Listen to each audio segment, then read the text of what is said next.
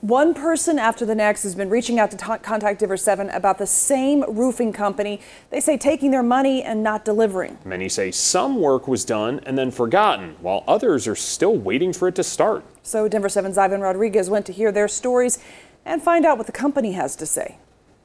10 people speaking out against Primestar Property Solutions, all of them sharing a similar story of frustration and empty promises. Everybody came to an agreement.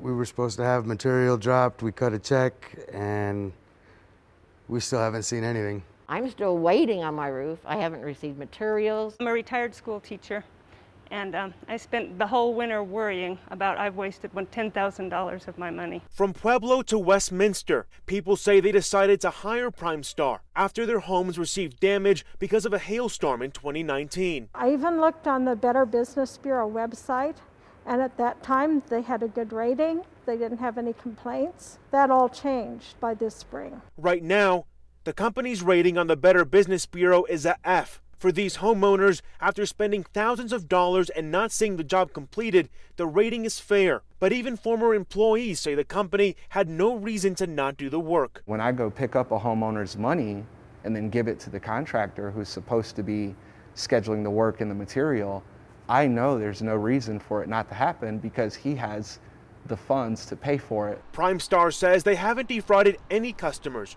In a statement, they say in part, "We do have a backlog of work and we are doing everything possible to get through it as fast as possible. I think some customers are not happy with the idea of being patient as we work through the delays caused by, among other things, COVID-19. They also point to layoffs and a disgruntled ex-sales contractor. They promised to finish all the jobs, but for the homeowners, those words mean little. I mean, it's been a year and a half, and still the same simple reply. Homeowners tell Denver 7 they've asked the Colorado Attorney General's office to investigate, hoping to either get their hard-earned money back or the job actually completed. Ivan Rodriguez, Denver 7.